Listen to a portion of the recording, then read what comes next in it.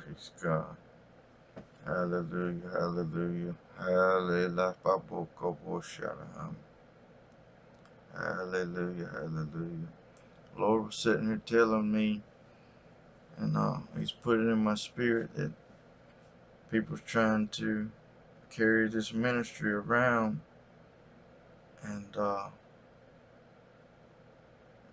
you can't carry. It's too mighty to carry.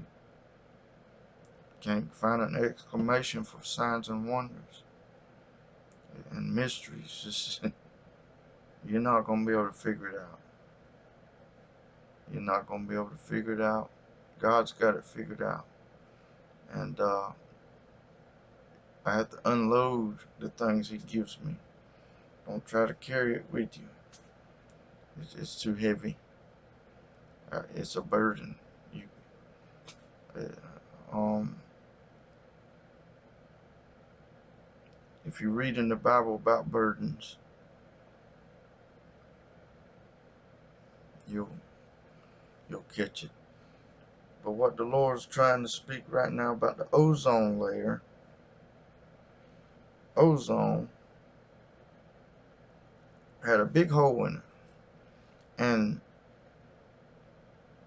this ministry didn't speak nothing of it. We didn't have nothing to do with it. They didn't tell me about it. They didn't say that there was a problem in ozone. They didn't say the problem was going to close up. Nothing. But God did it. And now I'm speaking, and He showed me. I'm speaking on it now, and I'm blowing the trumpet. And I saw Sister Ruth Ann want me to blow the trumpet yesterday in service, and I wish I would have got it and blew it. But I can't do, you know, I got to do what God tells me to do. And I can't pick that trumpet up and blow it until He tells me. But anyway, there wouldn't have been nothing wrong with blowing it.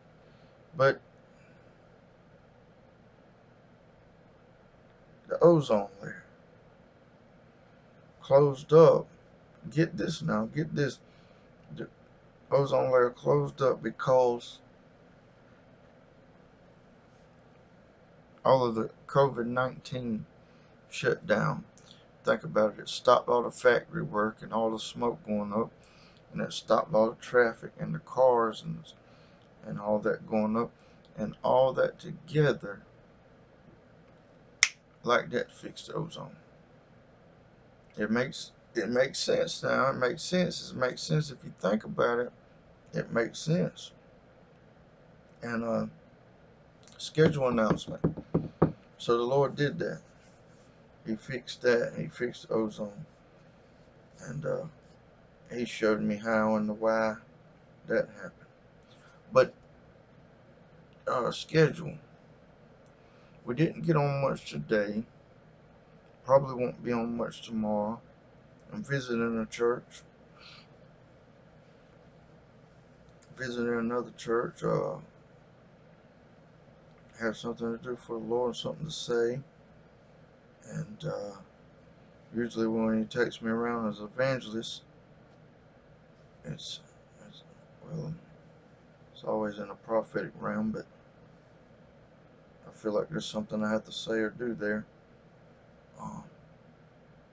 And then Wednesday night, we'll have Wednesday night services. And then Thursday at 12, we'll have service on Chat Church.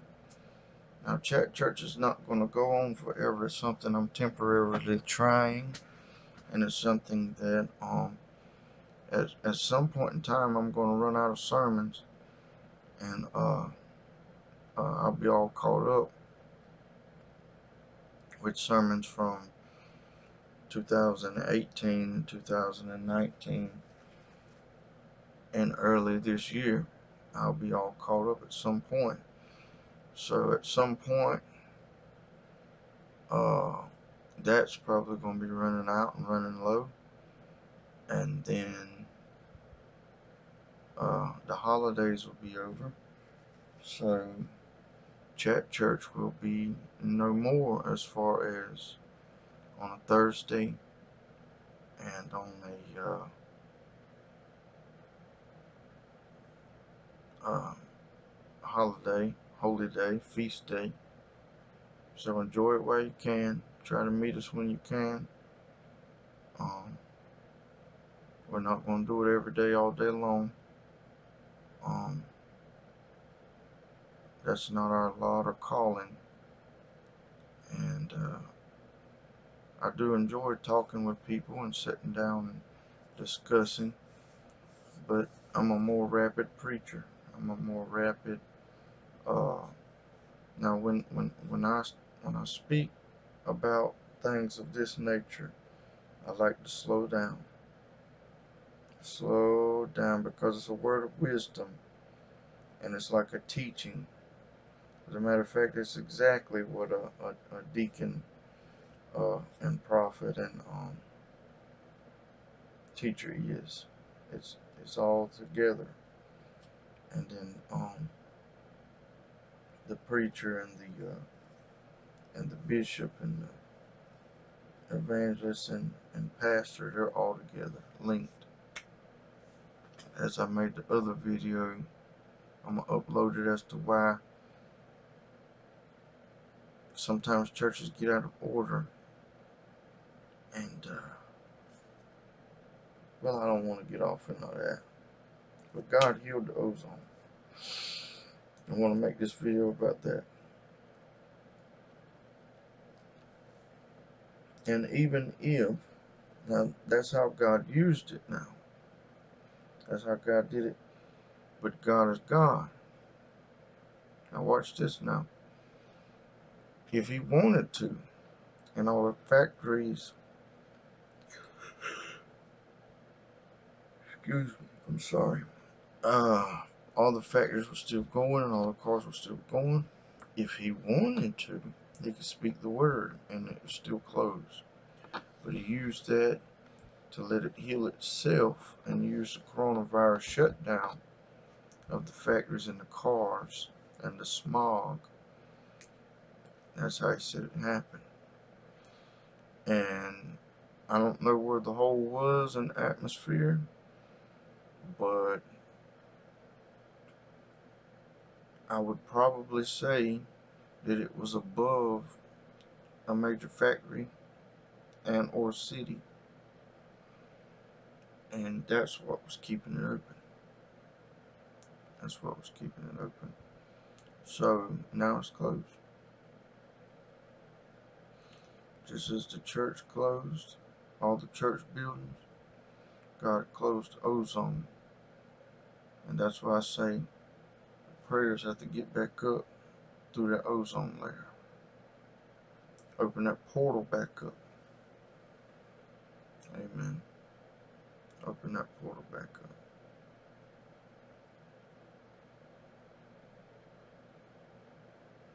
So yeah, that's the ozone healing, what he did. And our schedule coming up tomorrow, Wednesday and Thursday.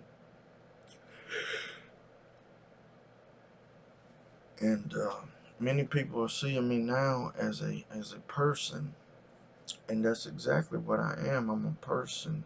I'm a person with feelings. I'm a person who talks. I'm a person who doesn't know anything or know everything. All I know is what God tells me. And when you start separating that and seeing a person for a person instead of a spiritual leader or what office they're in or what title they go by, you see right now I have the title pastor, but you could ask any evangelist who's ever evangelized, and they will tell you that that's what they thought they were to do, but what God was having them to move was find a perfect fit. That's what he was doing.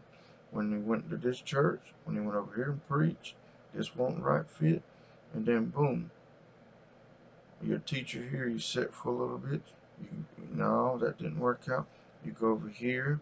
God says go over there. God says give a message here. God says preach here.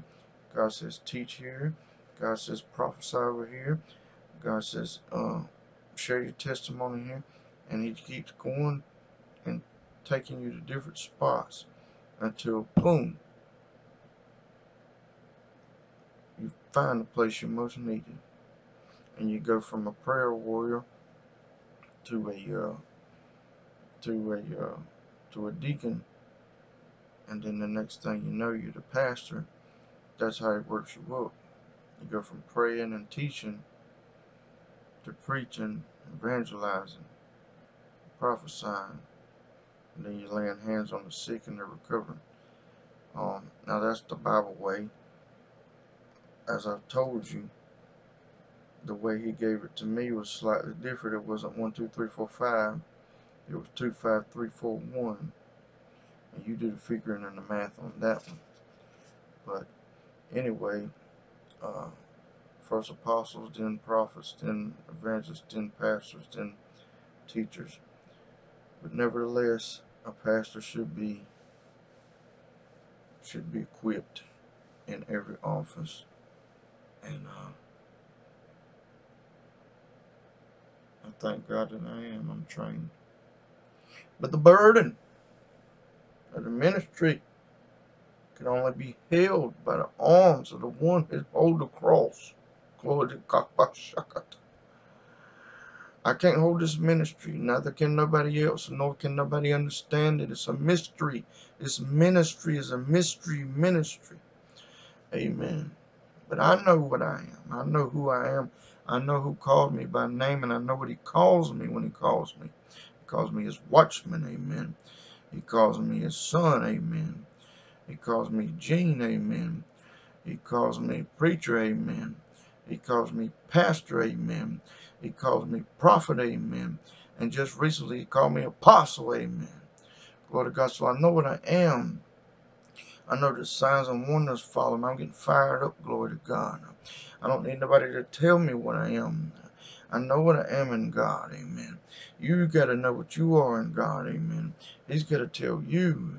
The reason why somebody don't know what they are in God is because they're either not ready to receive it or they don't receive others for what they are. I'm telling you the truth. God sets them up and he sets them down, amen. I said he's the establisher, amen. I said, praise God, he's the one that calls, amen. He ordains, amen. He builds the churches, amen. He gives the messages, amen. He gives the prophecies, amen. He gives the dreams, amen. He gives the visions, amen. He gives the tongues, amen. He gives the prayers, amen. He gives the songs, amen. He gives the interpretation of dreams and visions, amen. He gives the interpretation of tongues, amen. He gives all these things as he distributed on down, as he went up. He distributed gifts into the atmosphere, into the ozone. Are you there? And God gave us a phone number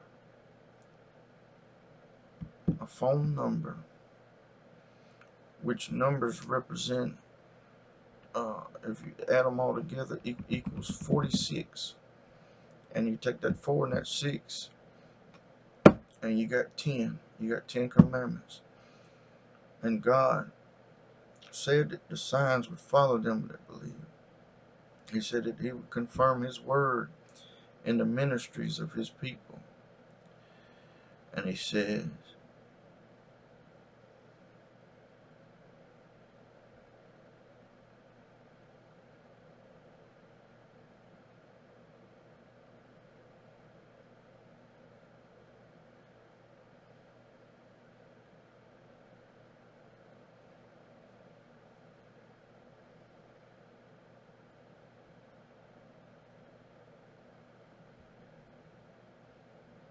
I remember the vision of the calling. I remember being in the womb and seeing a light. And just now, he said, whatever I've called you to, that you are.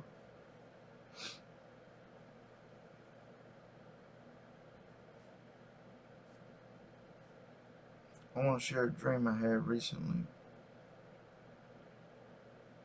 I want to share a dream,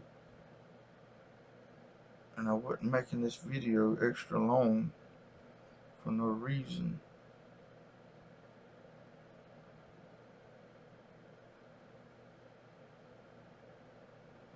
I might not get to make no videos in the next couple of days, so I might as well make it good.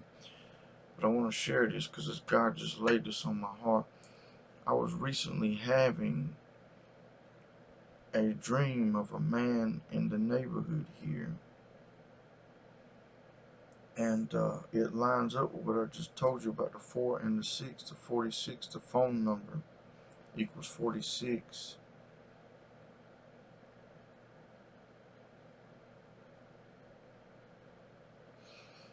But the man was walking to me, and he has a cane, and I took the cane from him. And in the dream, he was trying to tell me that he was going to pay me for taking the cane from him, because God had healed him. And he said, I only have $91. I only have $91. He kept saying it. I only got $91 in my bank. And I'm not going to call the man's name of who it is. But when I woke up, I kept asking God, what's this 91? What's $91? What's 91? The miracle had happened that he was walking without a cane. And I recently prayed for somebody in a bathroom,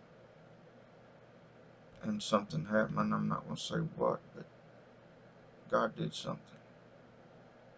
But that 91, 9 and 1, 9 plus 1, 10.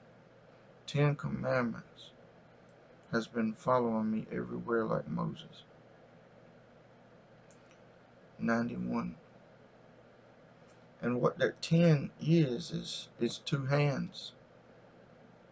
And let me tell you what them two hands are.